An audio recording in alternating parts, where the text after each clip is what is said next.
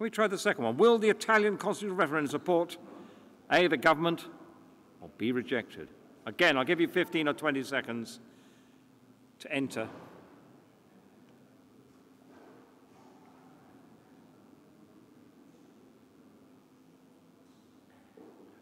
Off you go. Go, computer.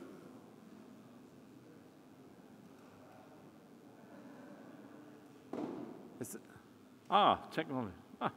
It'll be rejected. There we are. A high street quiz offered to you electronically today. Oh, well done. Have we swapped the microphones over now for the next group? I do hope so. I hope so. I think everybody's hovering at the back, because if not, I'm going to be announcing or introducing you to the next panel session, which is led by Eva Zalien, who's the editor of FX Week, responsible as she is for the content online and in print. And she has been an FX reporter for Dow Jones Newswire in a past life, and at FX Week she's also responsible for global events and often chairs panels on FX Week and FX Invest. So will you welcome, please, Eva Zalien.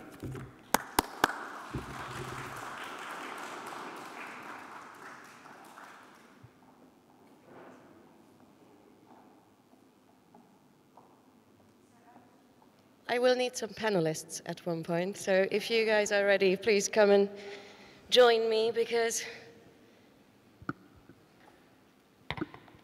I won't be able to keep you entertained for 45 minutes myself, so I think we're...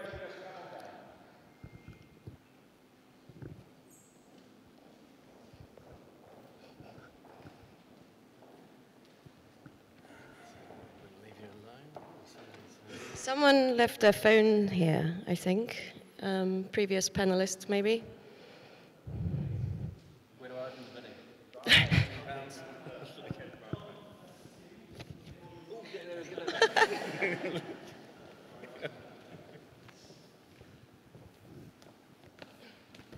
Okay, so we have a wonderful panel today, and we'll be talking about the changing FX markets, market structure, and exchanges.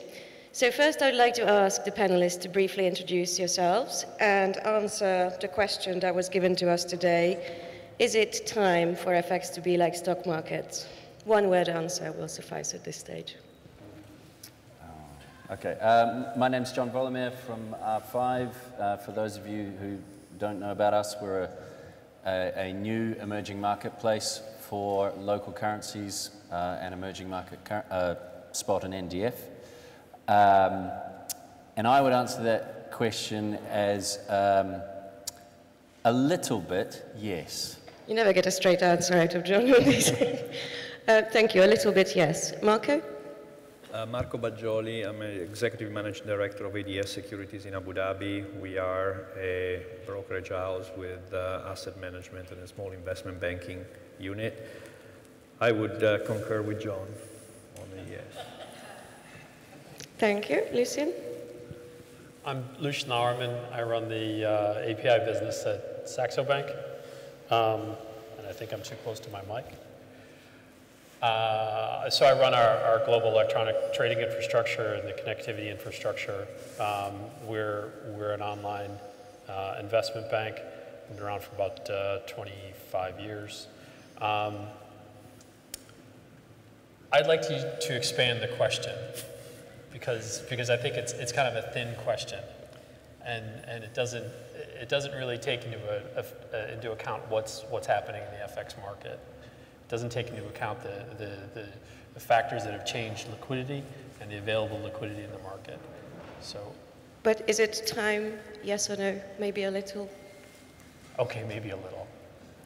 I like John's. Dan? I'm Dan Marcus. I work for Tradition, which is a global interdealer broker.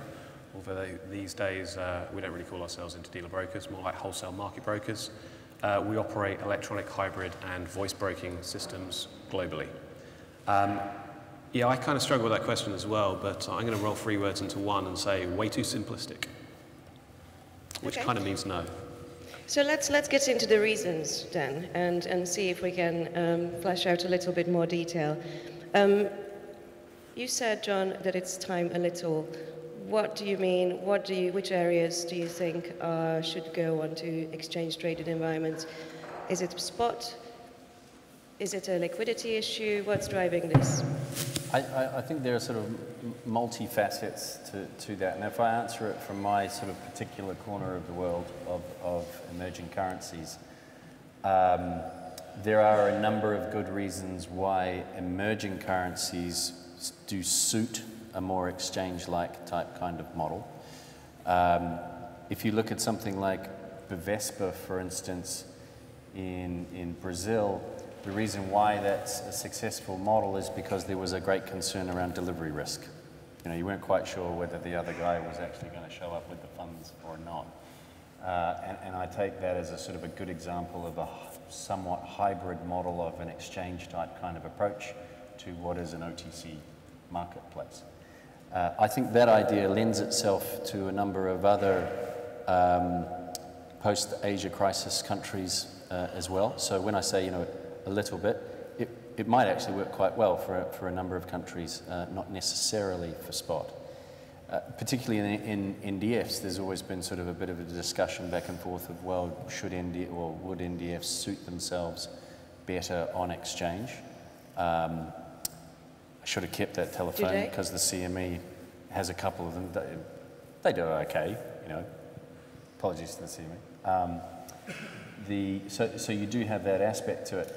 The other piece to it, of course, I think is credit. So with the new rules coming and the cost of credit becoming far more expensive than what it used to be, or currently is, the idea of a bilateral credit market gets very expensive very quickly.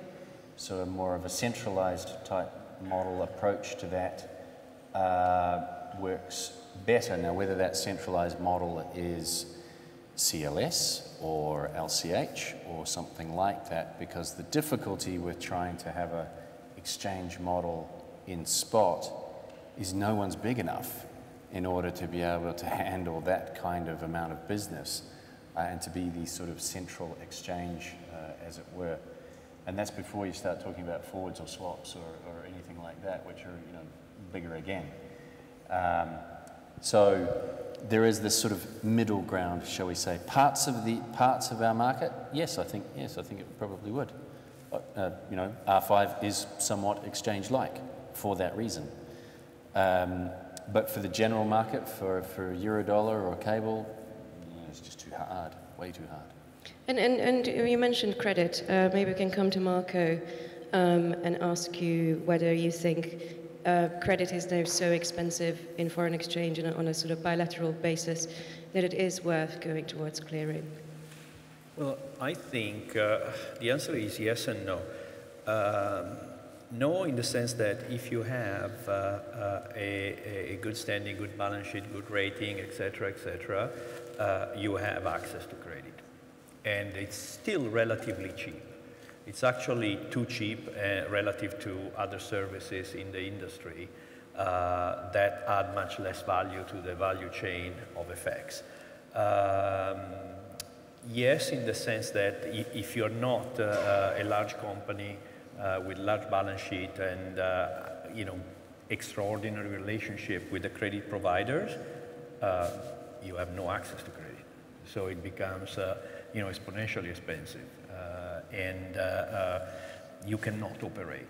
That brings into the picture the issue with the changing of the liquidity landscape, right? Where you know, the major liquidity provider of the past are shying away from committing to providing liquidity. We have seen it with the flash crash in sterling a few weeks ago, when we did a detailed analysis of who stayed there and how, and it was surprising how probably 9 of 10 of the biggest bank in the world shut down everything. They didn't do anything in those moments. And on the contrary, you had smaller guys that kept on pumping liquidity into the market. Very interesting. So if you wish, the guys with the bigger shoulders are the first to run away. But the problem is, though, the people that are staying depend heavily on these banks for their access to credit. They have no access to the settlement system, to CLS, etc. These banks are competing with their own clients to some extent. And at one point, some of the banks will withdraw access to this credit, to the prime brokerage, to liquidity, etc. And the question is, who's going to provide liquidity at that point, which is probably one of the big questions. So, Lucian, you mentioned liquidity as one of the reasons why you weren't that keen to answer the first question about whether it's time to go organize FX markets like the stock market.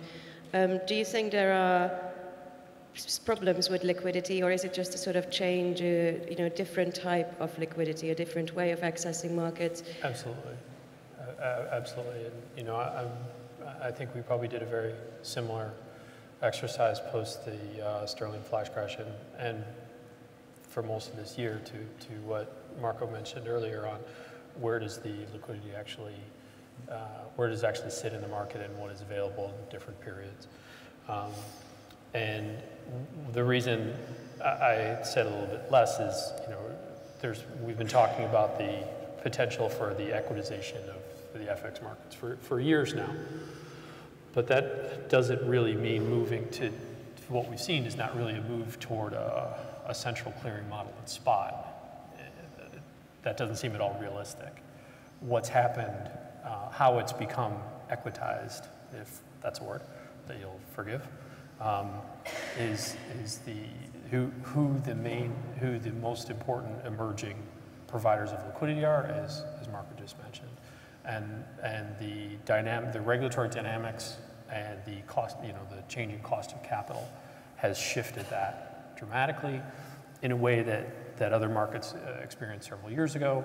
That's now happened in FX. So in rates and credit, that happened 3 or 4 years ago to a large extent, and in the FX market, it's happened in the past year. Do you expect it to continue? Yes, okay. Absolutely. Yeah.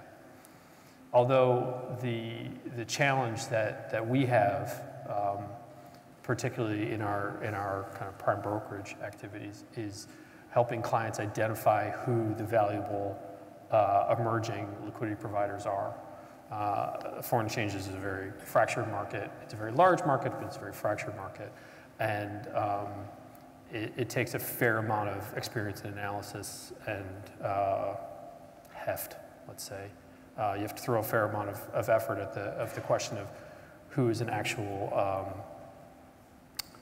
valuable liquidity provider to add in this environment, because it's changing so dramatically, and your old assumptions of who is a valuable liquidity provider are just completely irrelevant.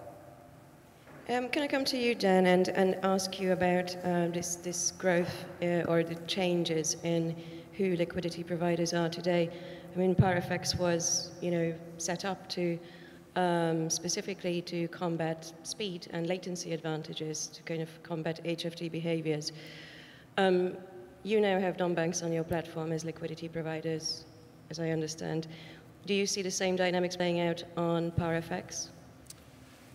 So I guess just looking across the board in relation to, if you like, the stop marking element of FX, it varies just so much. I mean, when you look at, for example, and I'll come to the PowerFX bit in a minute, but when you look, for example, at our FX options business, that is a multi-dimensional product which has electronic capability, which really provides, if you like, a price discovery model, and yet the execution is primarily done by voice, utilizing that screen. It is not, if you like, appropriate for an exchange type model on a pure exchange basis. Furthermore, of course, you don't have clearing in FX options, or not a viable clearing model as well. So you have to look at the whole range of things. Then you sort of come down that range and you look at NDFs. Again, we operate that on a hybrid basis. Clearing's emerging. That's emerging primarily on a regulatory driven basis because of bilateral margin issues, and of course could be mandatory clearing as well. So you have different horses for courses. Then it comes down to something like spot FX, which is the other extreme. Not cleared, but CLS settled, commoditized, heavily commoditized. Probably the most commoditized product in the world. Liquidity is concentrated from a percentage basis in spot FX in 2 or 3 currency pairs, really. So it is one of the most appropriate electronically executed products that you could possibly think of, but not exchange traded because not cleared. So then what are the problems associated with it. It's almost like the product has become so simplistic and so commoditized that there was an HFT issue. And when I say an HFT issue, as you heard me say before, not all HFTs are bad, but some can commit bad behavior if the environmental elements allow them to, hence the existence of PowerFX. Now, what we've seen on PowerFX is we nearly have about 100 participants now on PowerFX. They come through every element. So you have banks, you have clients coming through primes. We have a prime on prime model that we launched a couple of months ago. So what we have is a diverse model in there where the liquidity on the platform is somewhat dynamic. However, because we have what you probably call extreme speed bumps, 10 to 30 milliseconds post-trade transparency, and other elements that are meant to discourage bad latency behavior, despite the fact that our constituent space is probably split between banks and non-banks, something like 60, 70, or 80% of our volume is done by banks, genuine origination liquidity. That doesn't mean, again, that the non-banks who are trading on the platform hate it. It just means that not all of their strategies are suitable for that environment. So the strategies that they tend to deploy into PowerFX are non-latency sensitive strategies, relative value strategies. And that's what we live and die by. You know, we live and die by having that model and having no, I think we'll probably come into this in a minute, no additional costs. So a TCA analysis is purely based on brokerage, purely based on $2 per million so you can see what you do. So that's the model that we're all about in a product that, well, the market obviously determined it needed that type of menu. And that's probably the challenge that Marco and I were getting at, you know, at looking at which liquidity providers that are emerging now are really dependent on, or say it a different way, rather than saying dependent on speed, they're willing to take risk for any period of time. Yeah. And that can be a valuable addition to the market, and they're actually willing to step in and take risk where some of the banks during certain periods are no longer to, or their underlying franchises change so that's not really driving their market making anymore. Yeah. But the other thing that's happening is, you know, again, what has driven, well, for us anyways, has driven a huge amount of our business recently is, you know, the change in the dynamics of clearing and the availability of credit. And as you say, there is a spectrum with spot FX on one end and, you know, spot FX, swaps, NDFs, and options on the other, where because spot is fully electronic at this point, or practically fully electronic, and is located in basically 3 data center hubs, it's become, for firms like us, it's become possible to have full pre-trade networks in place in each hub, where we can control credit and step in as a viable clearer to firms that previously had credit in a different environment and no longer have credit. And that's been the biggest change for our point of view in the market in the past year. Okay, do you think that it's time for spot FX to be cleared? No, Anyone it's can too expensive for, especially if you look at the bulk of what is foreign exchange, the spot side. And as Dan correctly said, it's concentrated in a few currency pairs. The margin attached to that do not allow for that. Do not allow for a non-utility clearing house, i.e. a for-profit organization that the only thing they want to do is please their shareholder and squeeze out of the user as much as they can. For organizations that are risk averse because the margin in clearing houses are way too high relative to what today we operate in, and we cannot afford to put more money into the equation, the cost of funding those. I think that what is happening in the FX industry is that we have very anachronistic dynamics where, you know, the FX industry was built in the last several years around 2 key actors, right? The banks that did most of the liquidity provided, market making, etc., and CLS that provided for the clearing for, you know, the 17, 18 currencies that are eligible in there, which were 99% of the volume. The CLS is a bank of its own for profit, owned by the banks. The problem today is that the CLS, the FX market, for more than 50% is no longer made by banks. But the non-banks cannot access CLS unless they go through a bank. So non-banks would like It's to broken. have The system clearing, is broken. but banks don't want it. We should be able to access CLS directly because nobody wants us to go in because they don't take our risk. Let me take it directly in the market. So why do you think that hasn't happened? Well, I think at some point we will have to rethink the model, and it can, you can have many possible solutions. Either we have a sort of access to CLS, facilitated direct access to CLS, or what could well happen as the banks are providing less and less credit on the, I'm not talking credit in the traditional sense, access to the post-trade environment, the clearing, the settlement, people will start dealing bilaterally. So I can work with ParFX, and we start netting SACs, or we create our own clearing house, and we go out only with the little we can because of the credit lines we have. It's a mess, but it's a solution. The other thing to keep in mind, I mean, third-party CLS has been around a long time. It's just been way more expensive than the PB model. PB is so much cheaper than CLS. There's no reason right now a non-bank would use CLS, even a third-party CLS, which again, you can get third-party CLS access. It's just 3 times the cost of PB on a per million basis, or if not more. It's way more expensive. And then the other thing is, in terms of why go central clearing, there's almost zero balance, or well, there's some balance sheet cost to FX spot, but it's nothing, right? It is compared to the rates and credit business. The balance sheet costs of spot FX are so low. There's no incentive to have it centrally cleared at all. It would cost more. There would be less leverage. It's all kind of stacked against that actually happening. And plus, there's the actual physical market. I mean, if you think about it, centrally clearing FX, how far do you take that? You start having to centrally clear what you do at the airport. I mean, it's hard to see where that would end without some kind of central regulatory drive toward making spot FX very expensive on the balance sheet, and I don't see that happening.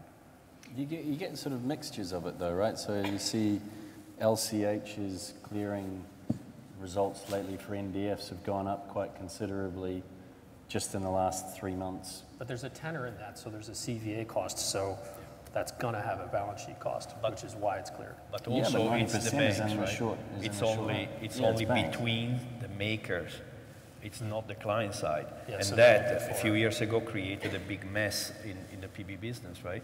Because if I am a PB client and my prime broker gives me access to Morgan Stanley liquidity in NDFs, and I trade with Morgan Stanley in fact is trading with my prime broker. Yeah. So what they do, they send that trade to clearing because they don't know whether it is a direct or a direct-indirect trade, right? Yeah. And all of a sudden there is mismatch in exposure because one side of the trade that for the prime broker should be matching is in the clearing house and the other one is OTC.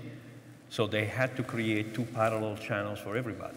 But until NDF is mandatorily clearable for everybody, and also you look at volumes, they say, oh, our volume went up 600% this year. Okay. You can, my volume went up only 100%. But if I move from 20 yards a day to 40, and they move from 1 trade to 6, who has grown more? Yeah. It's, all these statistics are very much, very skewed. So why are exchanges buying FX platforms with so much enthusiasm? So I guess having many years ago worked at an exchange, it feels like a sort of natural progression. So exchanges are primarily commoditized product electronic venues. Never used to be, obviously, but that's what they do now. So when you look at expanding in an asset class at an exchange, it's quite a difficult landscape to look at. So you look at OTC markets, and obviously OTC is actually a term of art these days because, of course, under Dodd-Frank and MiFID II, OTC in many cases is actually venue traded. So is CEF trading OTC? I'm not sure. Is OTF, MTF trading under MiFID II OTC? I don't know. But when you look at exchange trading, equities, futures, derivatives, whatever way you want to look at it, you then look at your asset class expansion. And I think you try and work out what suits best to grow that franchise, use the network effects, has synergies with your existing business, e.g. CME FX futures, CME FX spot. I mean, that's not actually something that's happened, but that's an example. Where do you go? And the spot FX market is quite a natural progression on a pure electronic commoditized basis with a cross-sell, with synergies attached to it, which wouldn't be margin diminishing, doesn't attach things like voice brokers, which is never great for an exchange. There's been a couple of examples of that, but they tend to diminish your margin and your value. And it seems like it's the natural asset class to move into. Also, people generally, when they get into those transactions, there's always a consideration for IT synergies. So they're saying, okay, we have this incredibly performant matching engine that services this listed business. That could surely support foreign exchange. The tickets are not that complicated. The speeds are not that low. You know, I think that's frequently a driver. I think then you also look at, I know we talked about it before, and I think we're on the same page, but I think exchanges look at this market and go, ooh, there's a clearing opportunity there. Well, what are they called? They're not verticals, they're value chains now, aren't they? But there's a clearing opportunity. I think then, example, Deutsche Börse 360T. Yeah. There's a client base opportunity, a real cross-sell opportunity. So I think it's when you look at that and they think to themselves, so what can I look at? What asset classes are appropriate? What ones can add value? Which can cross-sell? Which can clear? You know, there's probably not that long a list. You go into OTC and say they did look at some other FX asset classes, and okay, you know, you've seen on EBS, you have the standardized 1 month NDFs, etc. But you start going beyond that, it gets very, very difficult because these are multi-dimensional products, not necessarily suitable for exchange trading. And an exchange looking at it who generally trades at you know, margins of 50, 60%, whatever it is, you go into that world and suddenly you think, how can I hold those levels up? Because it requires a more dynamic approach to it. And do you think those opportunities, I mean, I'm just, you know, Hotspot sold for $365 million. They do around 20 yards a day. Is there such a big opportunity? $365 million worth of opportunity for exchanges, do you think? That's on the low end, right? Like, what did Deutsche Börse pay for 360T? It was a hell of a lot more than that. €725. Yeah, I mean, I'm a big fan of exchanges buying FX venues. Definitely come. What's your price? Come. What's your price? Cheap. There's been a lot of it lately as well. It's almost like the music stopped quick. Buy an FX venue. There is NASDAQ is being talked about, looking around. There we go. I mean, I guess not being an expert in exchange world, but you know, margins are wafer thin. Data seems to be the thing to charge for at the moment. That seems to be the way to be able to make up for the lack of transaction fees. FX brokerage throws off some money in there as well. Okay, I think that I disagree a little bit with the technology aspect. I'm not so sure whether that's necessarily the motivation. I'm sure it's part of it. You know, sort of global domination, because it's very difficult for one exchange to buy another exchange, but it can buy effectively relatively small exchange type kinds of services like FX venues a lot easier than buying another exchange. So you've got that aspect, but it does seem to me that often it's people buying it so that the CME can't get their hands on it. It seems to happen a lot in each one of these transactions. I think also it's, you look at the nature of the exchanges, they should be utilities, they've been privatized, their DNA is very much politically driven, you know, especially in the Southern European countries, you look at who runs these places, and it's mostly political appointees or related to that. They have very little vision of the future. They grow and try to expand into surrounding areas without innovating. That's the average definition. You know, they look at FX, who can I clear it, as Dan said, or can I bring on exchange what is today, and they miss the big picture. How, for example, you know, I am the Italian exchange and I'm listing Italian stocks in euro. How can I let a Japanese investor trade my stock in yen directly?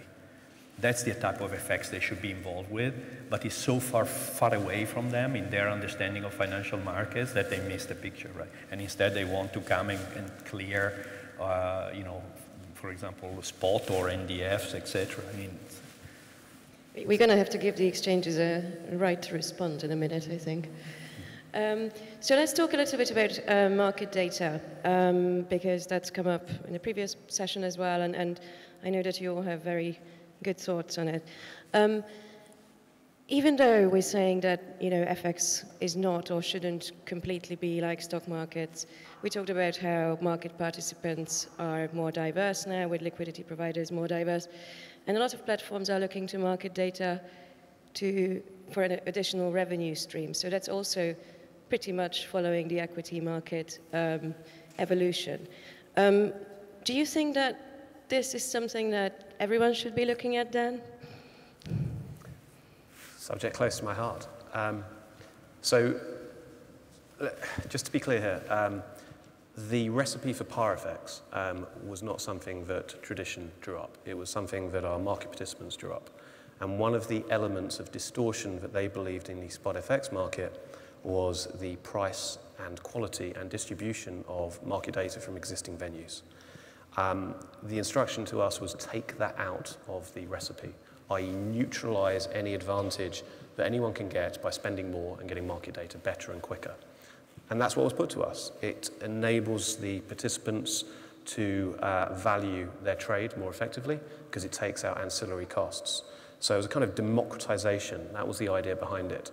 So on ParFX, we provide market data free of charge to our participants on the same basis at the same time. The interesting element of it, of course, is that market data is only as valuable as the quality of your venue. So if there's no volume and nothing really happens on it, who cares? It doesn't matter if you give it away free of charge. No one will pay for it anyway. So there it becomes a bit chicken and egg. So you have to fulfill the quality of the venue to create the value in the market data. We believe, you know, we've only been going a few years, but we believe that we're fulfilling the quality, but still providing the market data free of charge. At that point, you then look at the value of it, and you sometimes go, oh, God, I wish I could charge for this. But you have to stand by what your unique selling features are, and one of our unique points is that we provide market data to participants free of charge to assist in the creation of a level playing field. When, of course, it then comes to other products, in an IDB world, OTC, we don't charge front office usage for the provision of market data on the basis that they're the participants who actually create the value in the market data. That's not to say that we don't have a good market data division, but then provides market data for valuation on all sorts of other purposes. But in OTC world, it's generally recognized that as the participants provide the value in the market data, you can't kind of double charge them. And that's sort of something that we stand by. So do you think it's almost wrong to charge for FX market data? I'm not going to criticize any other models. We were set up to be what we are. We are a differential platform to other platforms that we compete with on an origination level. That's very much what we're about across all the CLS and some other currency pairs, maybe 40 currency pairs. Part of our recipe is to not distort by not charging for market data. Does that mean that other platforms are wrong to do it? That's not my business, but we sell what we're about. Okay, John. It depends, doesn't it? It depends on who you are. It's the old Reuters dilemma where people used to get upset to having to pay to receive their own rates back again, and right? Remember that? You know, and rightfully so. They're not terribly happy about that, but it was blended in with everybody else's rates. So well, that wasn't necessarily something that everybody had access to. So it does have a value. I mean, coming back to the exchange thing, everything in the FX market has already happened in the exchange world, right? Whether it was prime brokerage, agency, low latency, these are all equities things that found their way into the FX market. You know, Zanite report recently talking about how, you know, exchanges are now charging much higher rates for data. That will happen as well. It's natural. But I do take the point that, yeah, the execution layer, you know, you can have our data for free if you're a customer. Simple, right? But I think there is a value to that data if you're valuing a portfolio, or you're an asset manager doing something, or you're trying to graph or track something. You're not a customer of the initiating venue. Then yeah, sure, okay, you know, that's very expensive data to create in the first place. So, but you'd also ask John, who owns the data ultimately? Exactly. Yeah. Where is that data is based on someone taking risk. Exactly. Right? It's different from an exchange model, right? But even in the exchange, if you wish, right? It's me and you trading, you know, whatever the model of trading, it's me applying a price or quoting a price. It's so much not more, the exchange. So much more obvious in the FX market. It's just so much more blatant, if you will, in the FX market that who is actually producing that risk price. And I mean, so ignoring the non-bank actors for a second, but the traditional bank actors, they are the ones producing the risk price. It's their price. So I don't see any appetite from them for charging for their data. So then it becomes kind of hard to see that becoming a more widespread model, other than for venues that are considered to be somewhat unique in the price or the reliability of their price. I tend to agree. So that's why EBS is still able to charge. I think pretty much every exchange and probably most venues have licensing provisions in their agreements so that the venue derives and owns the data. Then it gives them control, right? Sure, you know, contractually, absolutely, you know, it's contractual. covered. And then it's a commercial question. But the nature of it is wrong, right? Yeah. You know, I'm paying to a couple of exchanges $1 million a year to have access to the data, and I'm contributing to creating that data. They should take then those hundreds of millions they make and redistribute it to the people that actually own the data based on volume, etc. While in fact it's a profit for them, it becomes a cost for me, and I'm actually the supplier, and I don't get paid. but are they doing that because the transaction fees are? I think they do it because I think they can't make any money. But you see, they do it because the issue is always the You gotta same, have market right? You data. have to be a People utility get so excited. or for profit. It's the thing. To me, all these venues, you know, exchanges, settlement system, centralized central depositories, clearing houses are utilities. Yeah. You know. Is it a problem that the market is so fragmented? Is it making it more costly to be a participant? Because Yes. If it wasn't, we wouldn't all have jobs. There'd only be one of us here, right? If it was all in one place, you wouldn't need 3/4 of the industry. I feel like one of the most important things, though, whether it costs more or costs less, is that transparency. You know, that understanding as to what the transaction has costed you without all of these other costs, you know, high connection fees, market data, whatever else goes into it. And I think also the confidence that you're all being charged the same, you're being charged the same as your other peers. Now, that doesn't always relate to everything, but when it comes to a kind of commoditized product and a commoditized venue, I think that's the kind of thing that can give your customers comfort, and it's just fair. Well, Right, but then the variable aspect to it is credit. Now, that was, when I say commoditized products and a commoditized venue, of course, when it then comes to credit, then it's complete differential. So obviously when it comes to us doing general IDB business, it's duration weighted, credit assisted, and there's a million adjustments. But when it's commoditized and everyone has access, you know, spot FX, why shouldn't you charge everyone the same? Okay, I think we're running out of time. Are there any questions from the audience?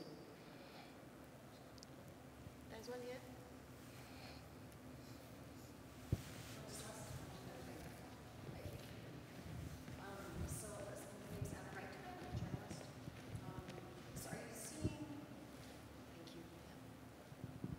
Are you seeing people or trading firms becoming more methodical in how they select and deploy algos from your perspective? Like, what does that look like from your end?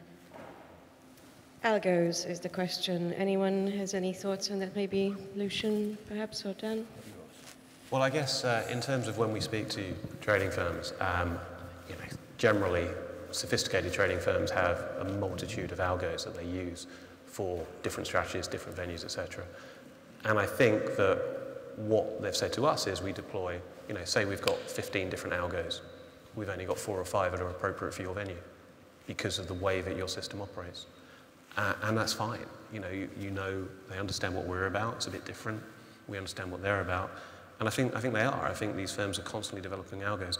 I think furthermore, when you look at some of the, how can I put it, non-bank liquidity providers, they're often set up in a model where they have multiple teams sitting underneath it, trading maybe under the same name, but in different algos, different strategies, different ways.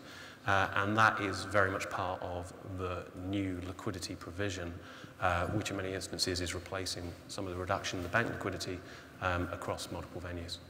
I mean, algos, everybody thinks algo is bad because they only see one aspect of algorithmic trading, probably the very early aspects of algorithmic trading, when you were clever enough to understand that there were arbitrage opportunities, not only in the market, but sometimes with the same bank, where you could flip in 8 milliseconds the same trade back to them and make, out of $1 million trade, $40 net. You would do it 20,000 times in a day.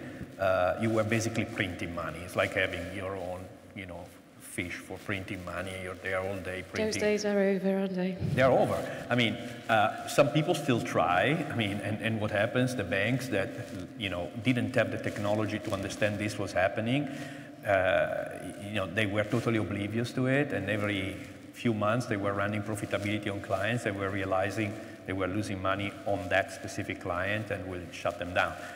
Today, they do it trade by trade. They have closed the gap, and they know exactly before a trade comes in whether it's going to be good for them or not, and they reject it, right? So those days are finished. Algos per se are very good. I mean, in general, if you are an asset manager and you need to do a transaction in the market of size because you are rolling your edges, etc., you use an algo to slice the trade, for example, throughout the day to have no market impact, etc. So, I mean, the vast majority of algos are positive algos. They are value enhancing to the organization, to the system, to the industry. Of course, there is always somebody that wants to play it to their pure advantage, and they always find an inconsistency in the market and trying to exploit it. But that's the nature of it. And they're frequently being used very effectively to lessen market impact. Yeah, and that's a very positive thing, right?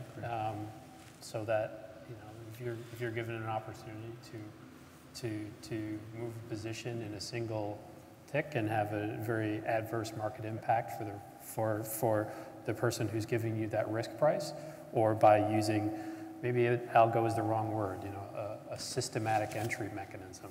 I don't know, I just made that up, but something like that, right? To lessen your market impact, that's generally something that's positive. But if you think about your own pension, you want your pension fund manager, anytime they roll their position, to do it in the least impactful way on the market, right? And they can do that by deploying algos. So that's a good algo for you as an investor, right? The bad algos eventually, when they go back to the dark pools and all the things that happen, those are negative for you as an investor, but there is always... It'd be interesting to discuss the credit issue around algos, but we don't have time, so we won't. Maybe next year. Could I ask you all to just give us a few thoughts on how do you see FX, the market structure in FX evolving over the next year or so? Whether that involves, liquidity or more exchanges. Your top 2 or 3 themes for next year, please. Dan. So kind. Okay, so growth in non-bank market makers. That's probably one. More and more intrusive regulation impacting, in particular, OTC products, whatever OTC means. Impact of, I was going to say Trump and Brexit, but let's not. Impact of FX Global Code of Conduct into national regulators and how that might impact in our world. There's a few. Thank you. Lucian? Definitely agree. The growth in the maturity of non-bank market makers and the maturity of their models. That's going to be a big theme. I have no idea what impact you know, the Trump or the change in what impact that'll have on regulation. You know, we've had a fairly consistent 8 years of I don't know, a Chicago model of regulation, which is everything should be on an exchange and everything should be centrally cleared. Turns out it shouldn't. And is that going to change? I have no idea. You know, what direction does this administration go in pushing regulation, and what impact does that have? I have no clue, but I don't think anybody does right now. I'm pretty sure Donald Trump doesn't either. Sorry, the one other thing, just to hand this right over to you, is continuing importance of credit and market access. That in foreign exchange, that is what is driving the market completely right now, is access to credit and market access. And I think taking over exactly from that, my key concern is the effect on non-spot, on anything that is longer dated than spot, will have the bilateral margining rules and all the other regulation that are going to impact the way banks look at the profitability of the service they offer. I was talking to one of the banks, and they were telling me that today they charge $5 per million on NDFs. They are a European bank. They are modeling of the expected charges for capital consumption on a 6 month NDF. On a break-even basis, would move that one from $5 to $35. Plus you have to add, they have to have a certain profitability, etc. So the question I have is, okay, today we trade NDFs with that cost base. All of a sudden the cost base will be 10 to 15 times as much. How much trading will be crowded out because it's no longer profitable, where liquidity will go, etc., etc. That's what I think with the next 12 months will be the theme for longer dated FX instruments. Thank you. And John? Well, just running on from that, I think that will create more NDF clearing. I think we'll see that continue to grow. I agree fully with non-bank market makers. They take up the slack that banks retreat from all over the place, certainly. Personally, China is a big thing for us, always has been, always will be. I think more and more Chinese institutions, more and more CNH or CNY trading, I think will continue. I've no idea what Trump will do, but I'm sure he'll do something that will, you know, we're gonna build an exchange. You know, who knows? It's gonna be great. He'll do something that will certainly have an effect on our market. I'm sure of that. And on that jolly note, almost 10 minutes over, please join me in thanking our panelists for their thoughts. And I think it's time for a coffee break.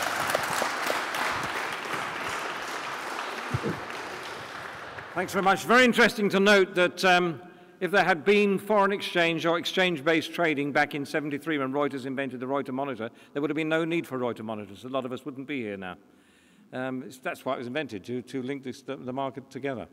And when Reuters launched Monitor back in '73, they thought it was going to only sell to the world's top 11 banks in 40 locations, so they built a system capable of supporting 200 key stations.